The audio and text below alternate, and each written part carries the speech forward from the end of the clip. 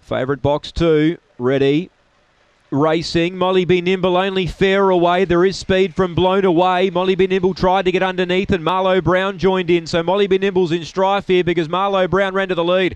Oh, he's going to take some beating now. A length and a half on Blown Away. Third placing Dinah Edgar. 3 back to Molly Be Nimble underneath of Huera. Running on then was Mr. RJ. Then came Canley Kenny and Run the Jewels. Marlowe Brown narrowly. I tell you what, Dinah Edgar's out of the pack and starting to challenge. In fact, it went on by. Marlowe Brown can't match it.